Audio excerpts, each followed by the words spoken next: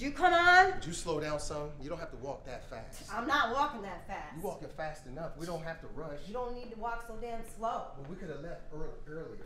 It doesn't matter. Damn, Reggie, there's a freaking chair right there. Open your eyes. You are not that damn blind. I'm completely blind. What do you mean? Bullshit, you can see shadows. It's not like I can partially see. Excuse me? Good afternoon. Good afternoon, ma'am. Doctor. Lara, actually. Okay, doctor. I'm sure you earned your degree. You must be Brenda. Wise. Brenda Wise, actually. A pleasure to meet you, Miss Wise. Mrs. Wise. Hi, Reginald.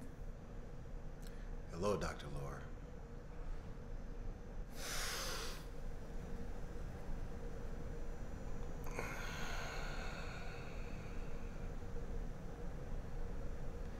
Your perfume smells amazing, as always.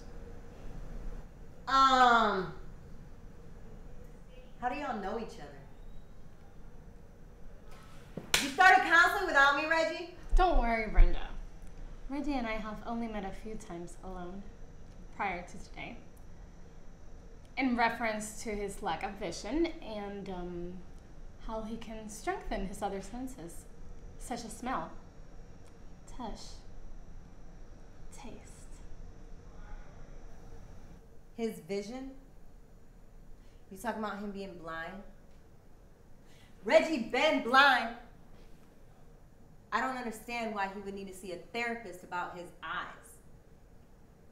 You can't help him see again. You're absolutely correct, Brenda. I cannot help him see, but I can still help him with his vision. Every good man maintains his vision. And Reggie is the type of man who never loses sight of his target. I've been here for him as comfort, especially when he's feeling alone in that darkness he constantly sees. But then again, Reginald has shown me that being blind isn't an obstacle. Not as long as you know where you're going and what you're doing once you get there.